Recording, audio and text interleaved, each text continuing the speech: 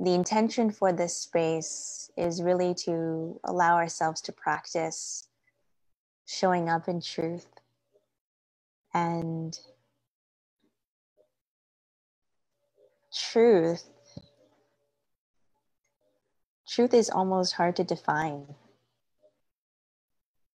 but it's a felt sense where you know whether or not you are showing up with integrity, and not the integrity that others tell us to be in, but the integrity with yourself.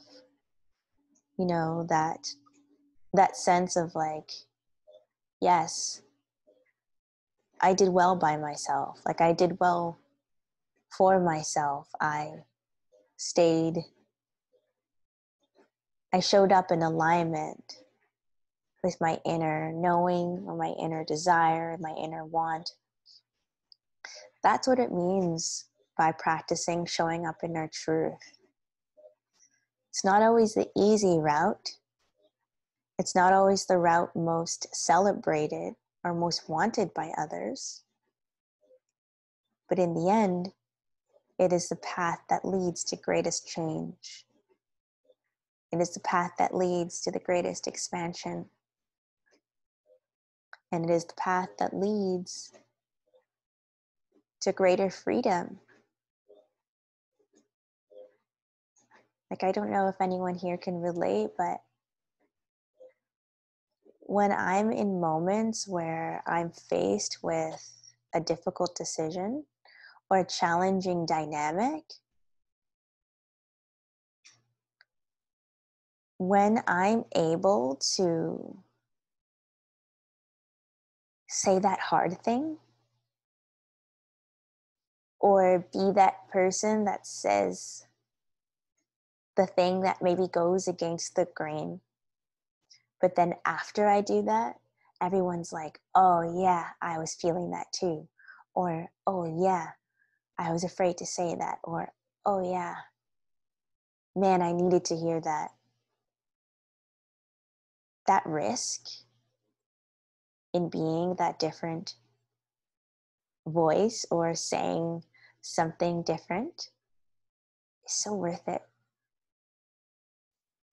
Because on the other hand, I know the moments where I'm in a group dynamic and I have this like gut feeling, and like I'm like, oh, I'm not feeling good about what's happening here. Like, oh, like I don't agree, or like, oh, this just doesn't sit well. And I sit there smiling and being like, yeah, totally. And like going along with it, I notice how horrible I feel afterwards. I feel icky. I feel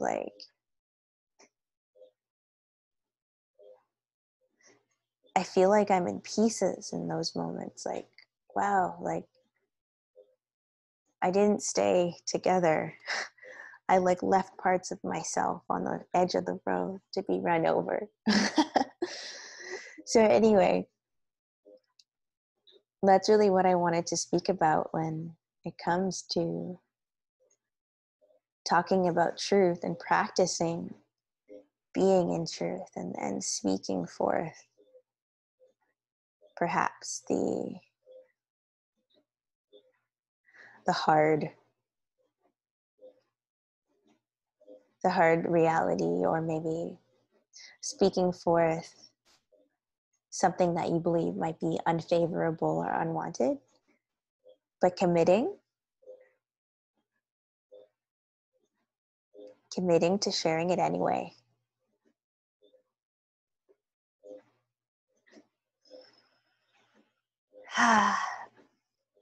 So I'm going to tune in here to our group and see if there's anyone tuning in live, because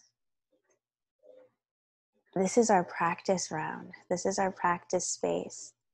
And whether or not anyone joins in live on these calls to connect, I'm committing to being here and to practicing being in my truth, practicing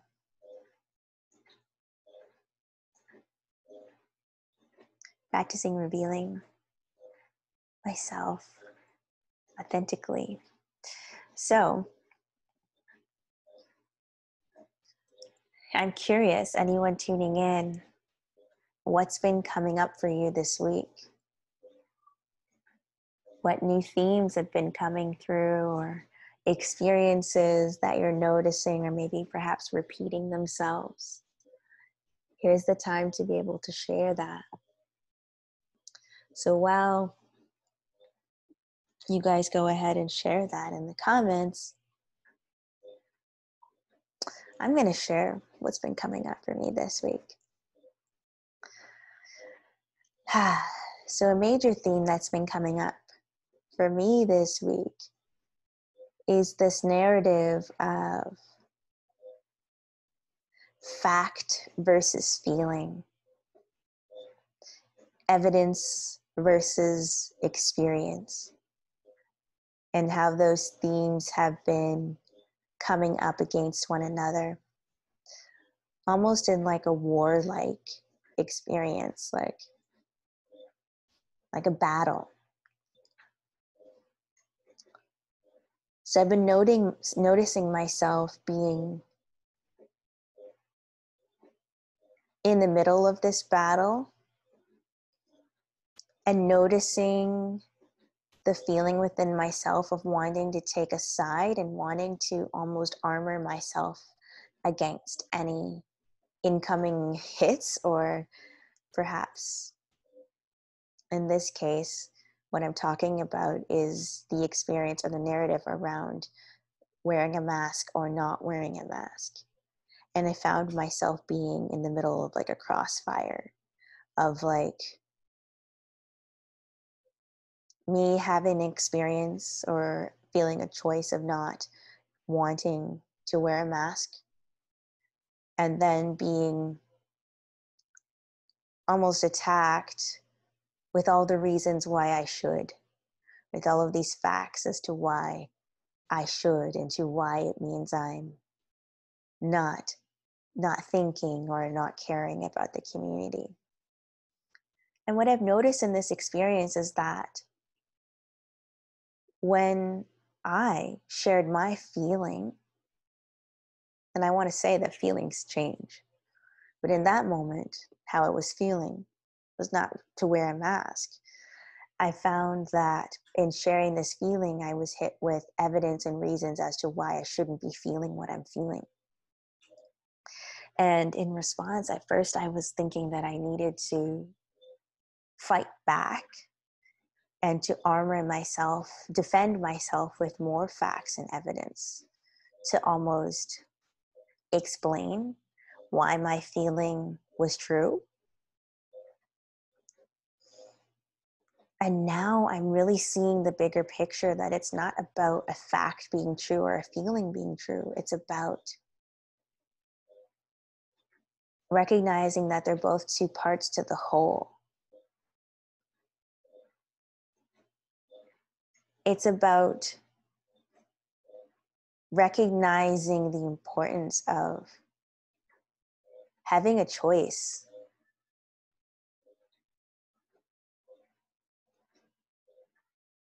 Because if someone's having an experience and they're choosing something, and if we're going to go up against them with all the reasons why they shouldn't be feeling what they're feeling, we're actually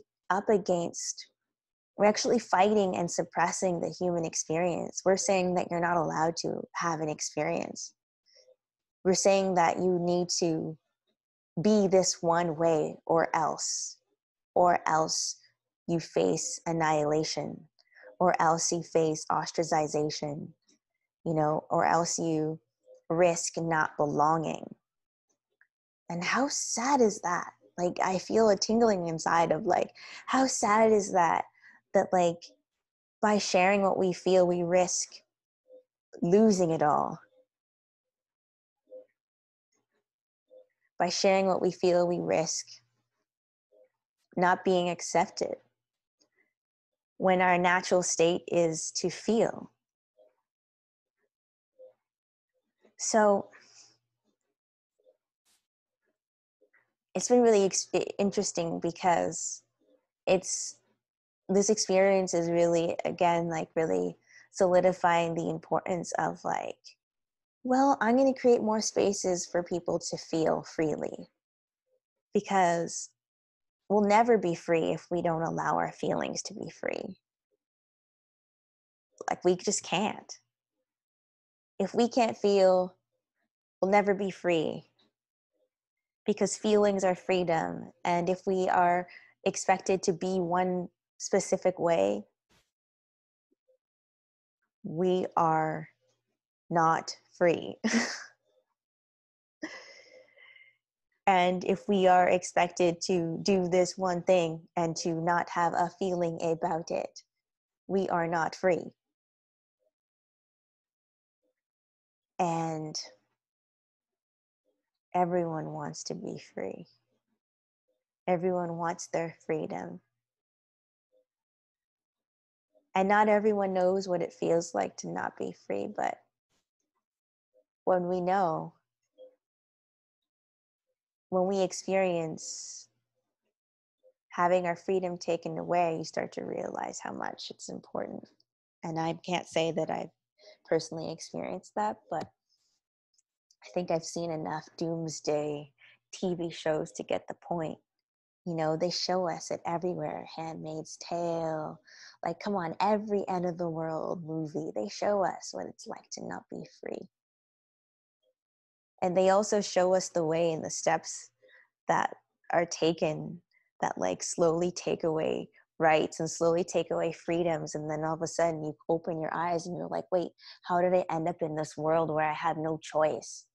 And it's like, well, slowly but surely, when you didn't show up in your truth, that's when your choice was being slowly siphoned away, slowly taken away one string at a time. And you didn't notice until it was too late and you had nothing. And you had nothing. That is why it's important to practice showing up in truth, even if it's the hard route. How long can we follow along to get along, right? Like, you follow along and then you're like, wait, damn, where am I? I didn't sign up for this.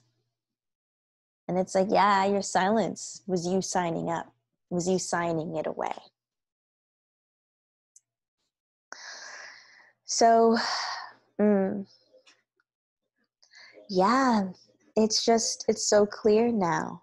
Like, it's so clear now that my purpose is really about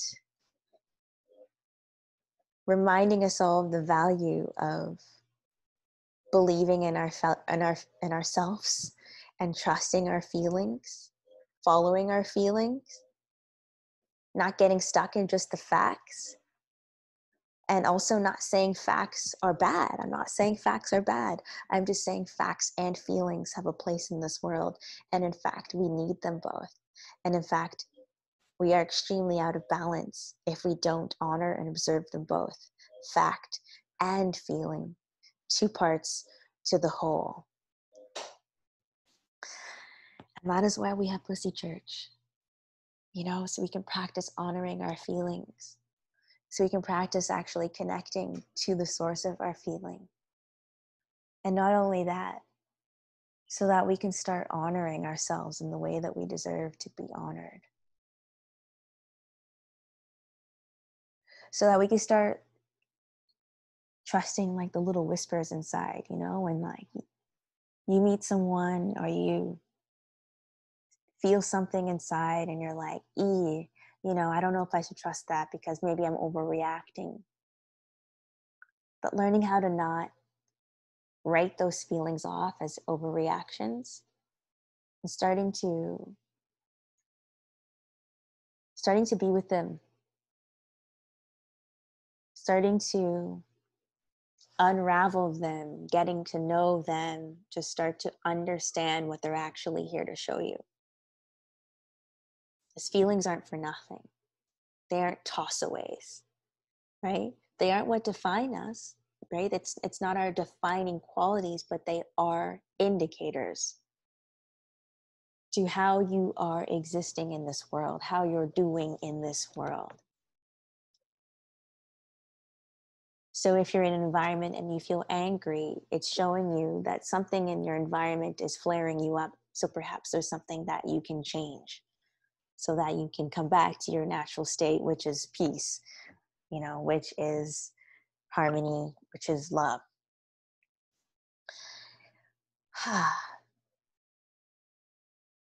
And I'm just noticing this little mischievous energy inside of I'm really excited about Pussy Church for many reasons, like the reverence part and also the reclaiming part. I just bet, I just know people have different reactions when they hear Pussy Church. And I've seen them for myself. I've seen it. I've seen people be like, wait, what? Or be like, wait, that's blasphemy. And to that, all I have to say is it wrong to honor ourselves?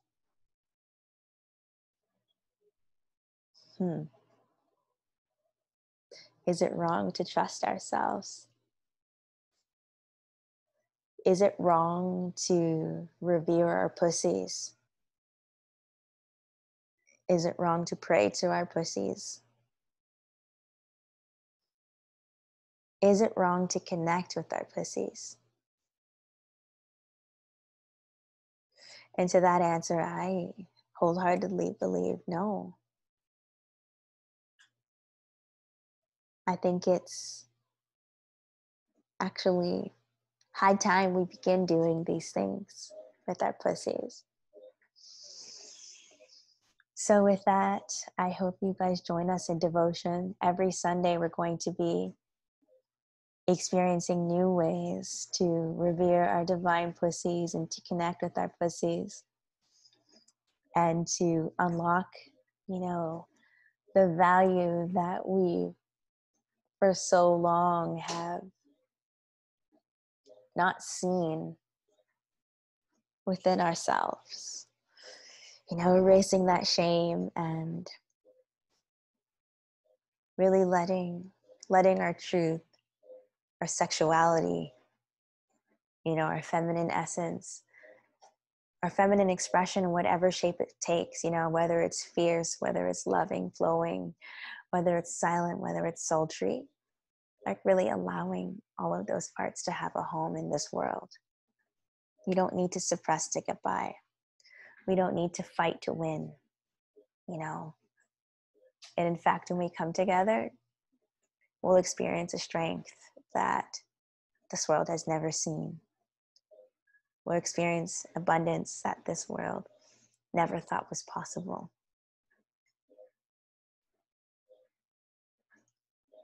And I can't wait for that to be here because it's on its way.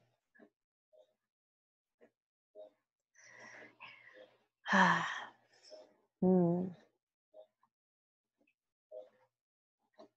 grateful for this space of speaking and being in truth with you. And I look forward to being in more spaces like this, whether virtually or physically.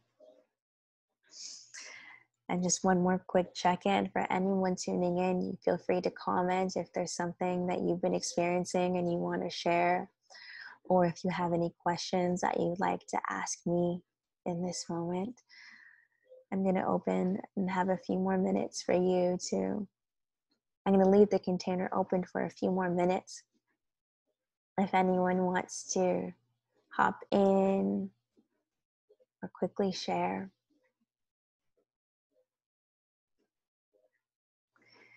And again, just so everyone knows, we're going to be doing this every week on Tuesday.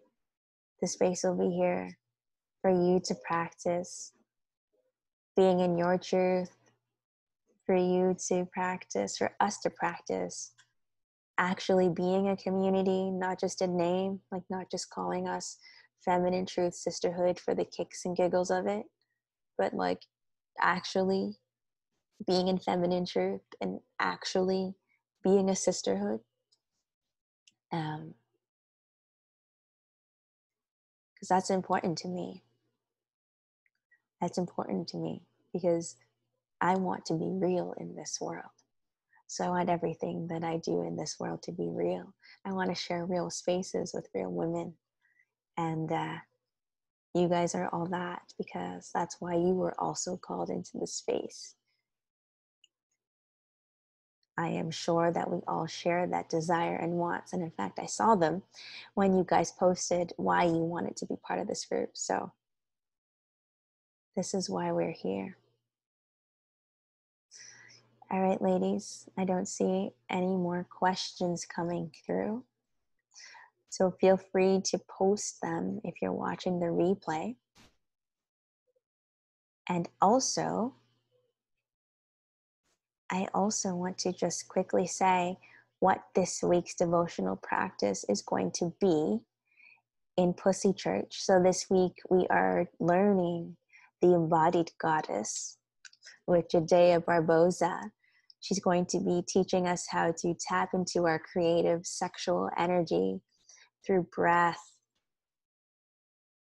sound alchemy, dance, and laughter. So really, we're going to be really tapping into ways to move past our depletion. You know, sometimes we can feel depleted by trying to play and be all the roles other than who we really are. So this will be a fun space for us to reignite our creative energy, our play, our essence of love and compassion, the goddess essence that we all carry, so that we can start showing up in our relationships, you know, fulfilled, loving, and lit up again, you know, as divine goddesses, you know, instead of that sense of feeling drained from upholding some idea of who you should be. So I look forward to being in practice in this Sunday service at 11 a.m. We're going to be gathering online, and drop-in price for this devotional practice is $18. It's going to be $14 for Black, Indigenous, women of color. The code for that is receiving, all capitals. I'll be putting this in the comments for you guys. And we also have a pleasure pass, which is a unlimited membership with access to all Pussy Church sessions in the month. So that's about 4 or 5 sessions, depending on how many Sundays there are in the month. So you're getting over 50% off. So you're getting all of those classes for $44 a month, and you get access to the replays if you're not a morning riser. And also you're supporting a collective of women. We are coming together. We're changing the business model. We're an organization, an organism with a focus on honoring our feminine essence, our feminine aspects. So we are letting this organically shape and form and cater to our needs, and also honoring our divine masculine by holding the container for this. So we are really changing the world in the way that we're doing business and the way that we're coming together as a collective. So by you honoring and supporting yourself, you're honoring and supporting the greater feminine presence in this world. So yeah, we highly encourage you to sign up for the Pleasure Pass. It's an all around amazing deal, and it also is a step in changing our experience of being in this world, and of being in balance, and of honoring all sides of ourselves. So I look forward to seeing you guys this Sunday at 11 a.m. EST. And until then, I send you guys with so much love, and may you remain committed to your truth. No matter how hard it is, may you feel the strength in your feelings. Much love to you.